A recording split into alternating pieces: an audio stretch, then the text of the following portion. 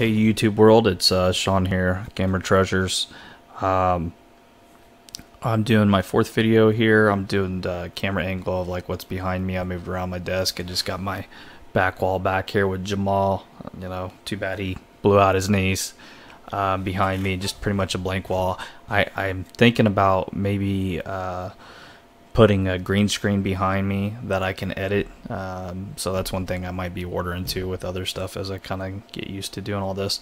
But this video is going to be me actually cracking a graded card to play with it for old school.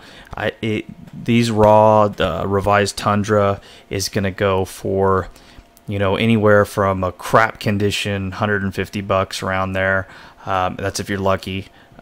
They usually float around the 200 range, but a nice raw one will go for, you know, 230, 250, somewhere in there. And this one I got, here, I'm going to hold it up, see if I can get a good. It's a PSA 9 mint. I got this for, I think it was like $282.99 or something like that, but then I had some kind of eBay promo, so it was about like $252 with shipping. So, you know, it is an expensive card and everything, but I own others of these in 9.5 graded BGS, so I'm going to crack this one to play with it for just a little more than what I would have paid for one raw. Now, most people won't do this. I will never do this on like a 9.5 card, especially, you know, Power 9 and stuff. It's just throwing money in the trash if you do that, in my opinion. But I'm going to go ahead and crack this, and I've got some tools here, and I'm going to lay them out, and I'm going to tilt the camera down and crack it open and hopefully not damage the card.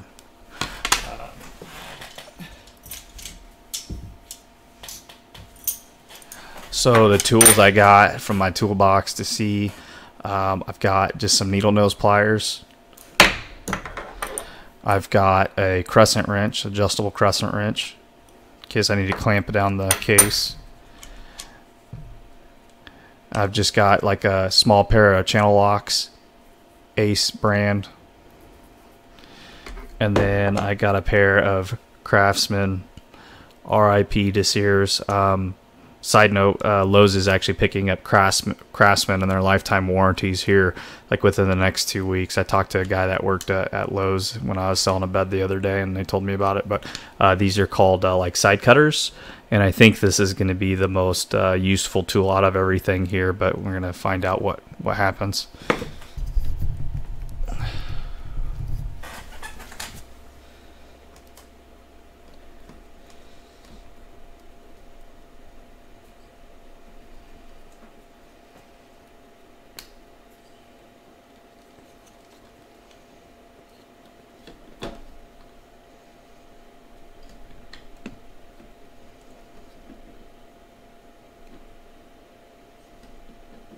Damn.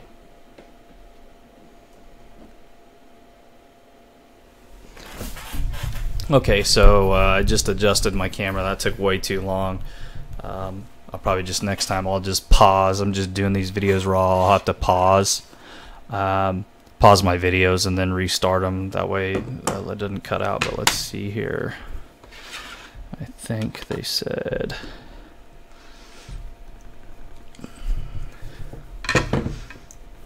Damn, this is pretty tough.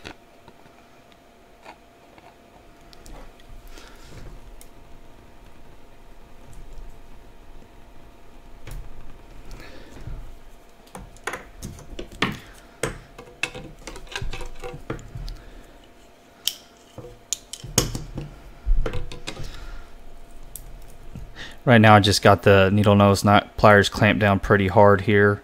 The side cutters, and then I've got just a regular pair of grips here. I'm gonna just try and bend it a little bit to crack it. Oh, there it goes. You could see and you could hear it.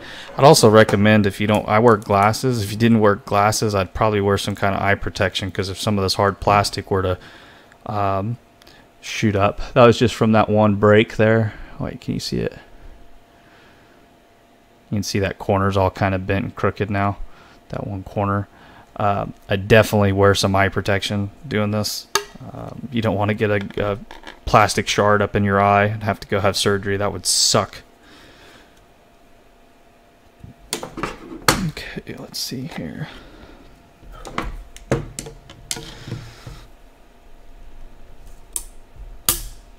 Okay.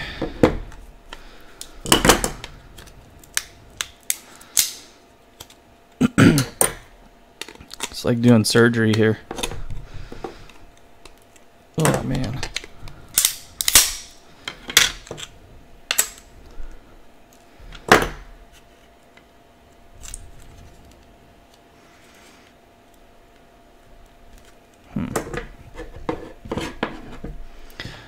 This seems pretty dangerous. Let's see if I can get this.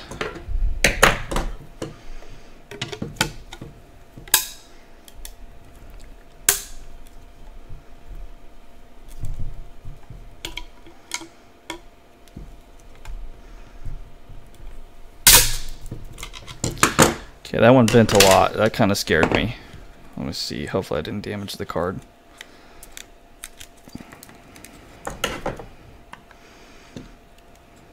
Damn. This is a little tougher than it looks. I'm just worried about the card. Like,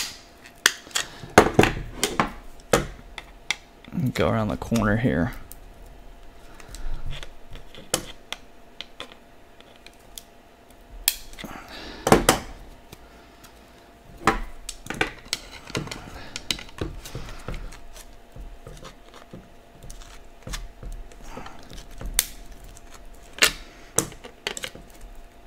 Okay.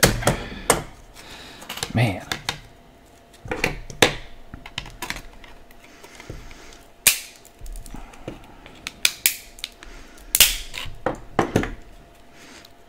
This is gonna be messy too, guys.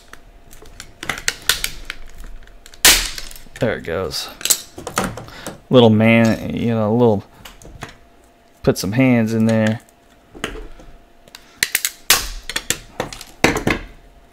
Gonna keep this this PSA graded slip here. Maybe put the number down on the video so you guys know which one's no longer in existence. Even though it's not anything high. Man, this little plastic stuff got everywhere. Okay, so I can actually feel the back of the card now. I need to be super careful here. Not to damage the card.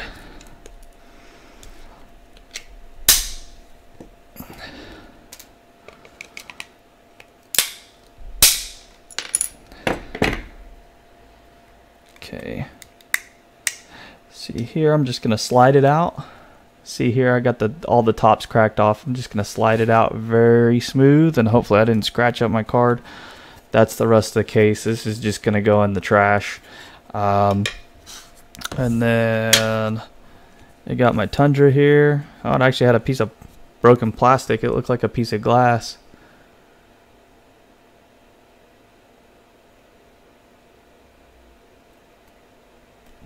And you know what?